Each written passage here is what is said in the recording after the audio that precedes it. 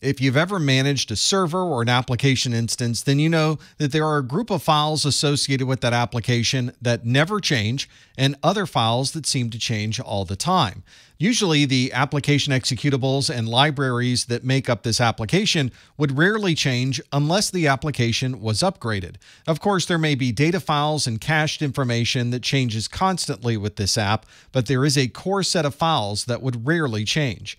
This means it would be very good to know from a security perspective if these files that should never be changing are suddenly being modified, and there are ways to provide monitoring and alerting if any of those files change. We refer to this software as a File Integrity Monitor, or a FIM. In Windows, this file integrity monitoring is done on demand using the built-in System File Checker utility, or SFC. SFC will scan all of your critical operating system files, check to make sure that none of those files have been changed or modified, and if they have been modified, SFC will replace those files with a good version. If you're running Linux, one popular utility for file integrity monitoring is Tripwire. Tripwire will also monitor for file changes and can provide real-time monitoring so you'll know instantly if anything is modified. And there are many different options available for host-based intrusion prevention systems. Not only will an intrusion prevention system look for and block any attacks against known vulnerabilities, it can also perform file integrity monitoring. This is a bit different than a network-based intrusion prevention system. Because this IPS is on the operating system itself, it can monitor all of the files that are on that file system.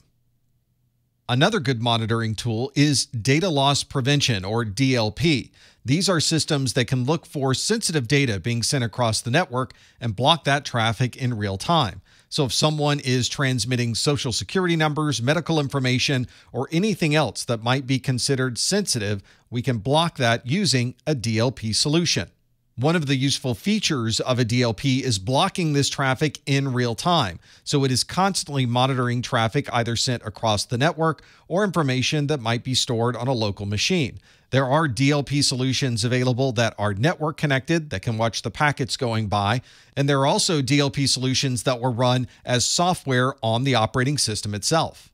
We'll often refer to these on-computer DLP solutions as something that will monitor data in use, which means the data is in the active memory of that system, or we'll refer to it as an endpoint DLP, the endpoint being that individual system. If the DLP solution is connected to the network and it's monitoring packets in real time, we refer to this monitoring as data in motion. This DLP functionality may be integrated into a next-generation firewall, or it might be a standalone DLP appliance.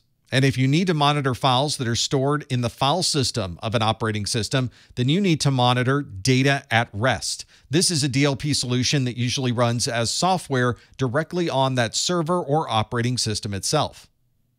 If you're running DLP software on a workstation or endpoint, you may have many different options for allowing or blocking certain data transfers. One of these options may be associated with the USB connection on that device. USB drives are very portable. You can easily plug it in, transfer data, and remove that drive. And because it's so small, you can take it almost anywhere unnoticed.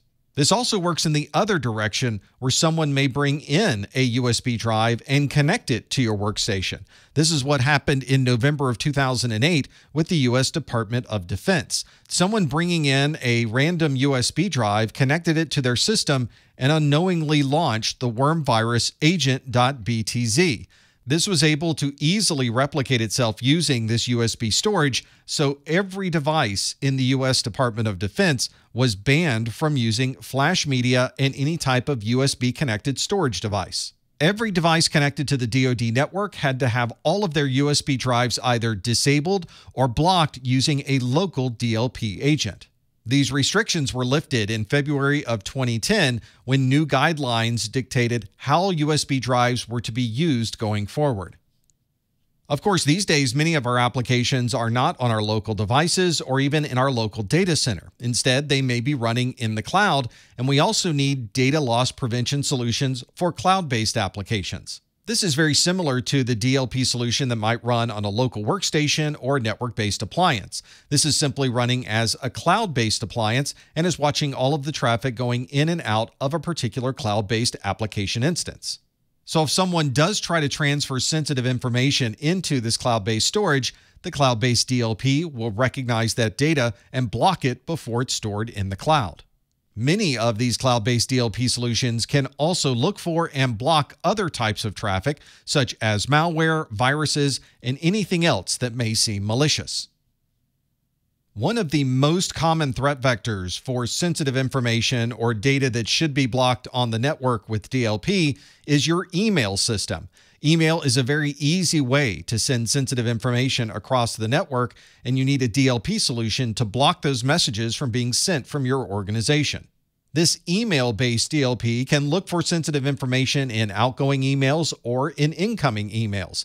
And there are options available if you run your email system locally in your own data center or if your email system runs in the cloud. For inbound emails, the DLP can look for keywords that may make this email a bit suspicious. It can identify any emails that may be spoofed or may be imposters, and all of these emails can be quarantined so that they never arrive in the user's inbox. These solutions can also look at outbound email being sent by anyone in the organization. This can block fake wire transfer emails that are being sent back and forth.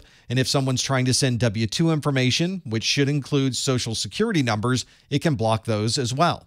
Anything that is outbound email that appears to contain sensitive data can be blocked immediately using this email-based DLP solution.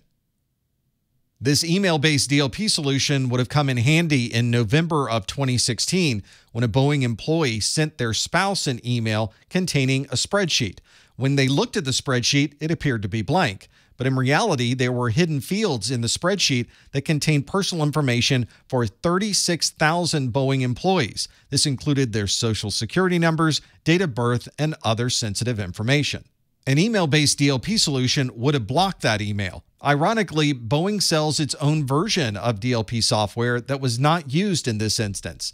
Normally, that DLP is used on customer networks that have classified information.